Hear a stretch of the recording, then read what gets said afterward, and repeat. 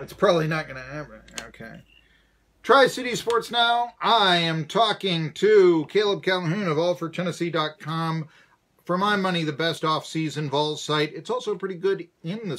And, but before I get to that, I do want to remind people, top of the hour, Rick Staples, representative out of Knoxville, state representative, he introduced the sports gambling bill to Tennessee, which is now going to become law.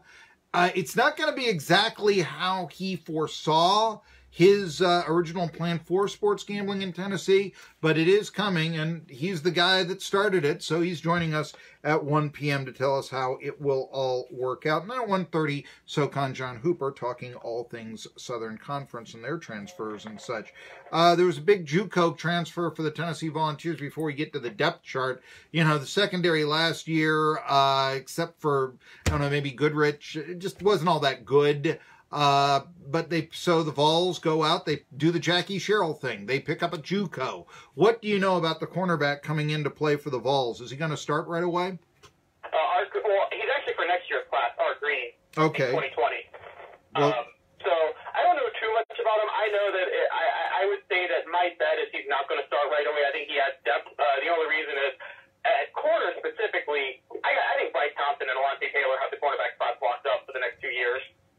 If there's one area where I think Tennessee is actually in pretty good shape for the future, they've done pretty well recruiting in the second. John Flowers did not get a 4 or a 5-star ranking was because he was playing baseball in the spring and wouldn't go to the recruiting camps because of that. I'm telling you, this is, yeah. We're just going to judge on what we do on the field? No, absolutely. No, I was telling a story of Bob Lichtenfeld's, who is a guy who has a reputation. I used to write for him, Caleb Calhoun of All for Tennessee. He famously told the Washington Post once, I can tell if a player's going to make it in 15 seconds. Now, if that's not the most prejudiced thing I've ever heard, I don't know what is. I mean, and you know, I said, here's a stopwatch. Oh, that's a tenth of a second slow. He's a D2. I mean, that's the only mindset you can have. And yeah, again, I used to cover recruiting, and you know, our 7th best fullback prospect in the country would wind up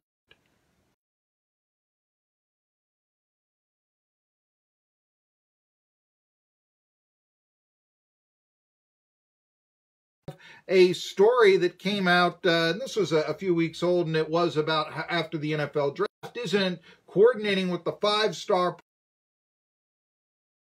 Maybe they're not that good. Maybe you got your prediction wrong. Oh, no, here in Recruiting Ranking Central, we never could have predicted a player at 5 stars that was actually 3, or a 2-star that would go on to catch the winning touchdown pass in the college football game and then go on and play for the Raiders like Hunter Renfrow. That could never happen. No, even if it did.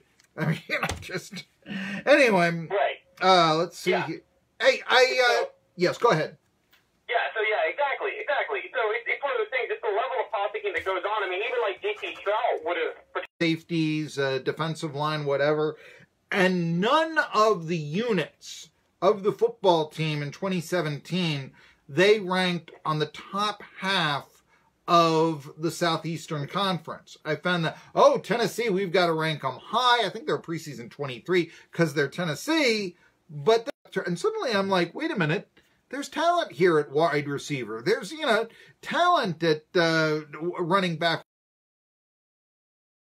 I get asked, what is your opinion of the horses that Tennessee brings in? There are some optimists saying 9 victories if they win a bowl game. But, you know, as looking through the depth chart, I don't think it's going to be one of those cases like it was the last 2. Spring practice. Yeah. But if he does...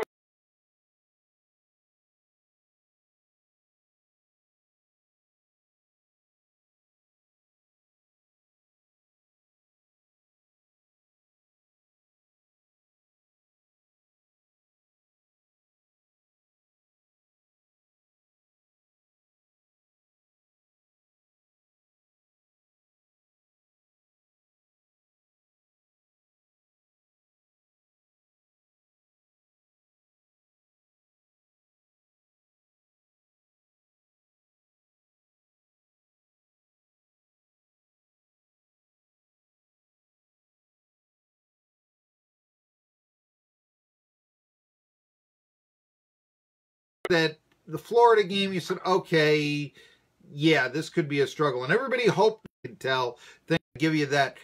What game do you think it's going to be? Would it be BYU? In their third year under Derek. Honestly, they looked great in that win against NC State. Mm-hmm. And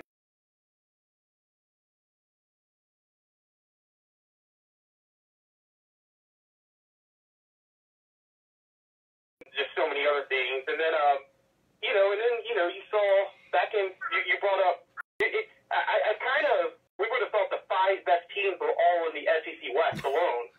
I think if they get their probation overturned, they may win the SEC East. I'm not saying bet on it.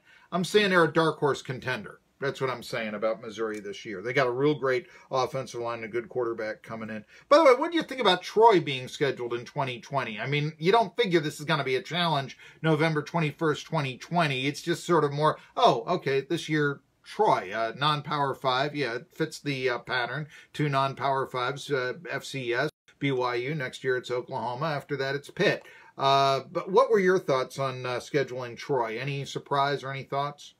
I actually liked it. I wrote about this last week, how Tennessee kind of returned to tradition in the sense that you're right, 2 non-Power 5s, but going opposite directions. I thought Charlotte gave Brad Lambert a very raw deal. He never should have been fired, in my opinion, given what he was trying to navigate through.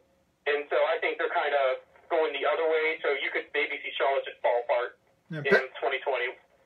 Best case scenario, I think, for Troy in 2020 is that it's sort of like Appalachian State was to start the 2016 season and all that. Exactly. So hey, Troy, go out and recruit a kicker or else. That's Vols are a fest. Evina Westbrook going to UConn. That is not a good look for the Lady Vols. Any thoughts there? Yeah, it is an ugly look. I'm curious. I will say this though. I'm curious how she'll manage with Gina Auriemma. Now, I will say Gina Auriemma, more to a degree than even the Lady Vols did. I think that maybe Evina done a pretty good job of cases. Whereas, even in Pat Summit's heyday with our dynasty, you had the Candace Parker years, and then you had Shamika Holtzwall. But, when you look at the national championship runs, particularly her first 3, there's not, that standout name, the way he does with Maya Moore, Diana Taurasi, Brianna Westbrook, and then, obviously, Rebecca Lobo, the first one. So, I think that's kind of the interesting thing about UConn. Last question.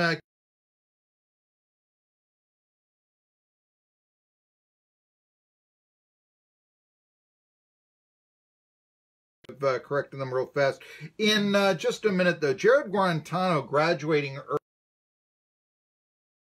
But I just wonder, now that he's going to be doing master's classes, and, do you think this might actually give him the chance to maybe concentrate on football a little bit more? And maybe that,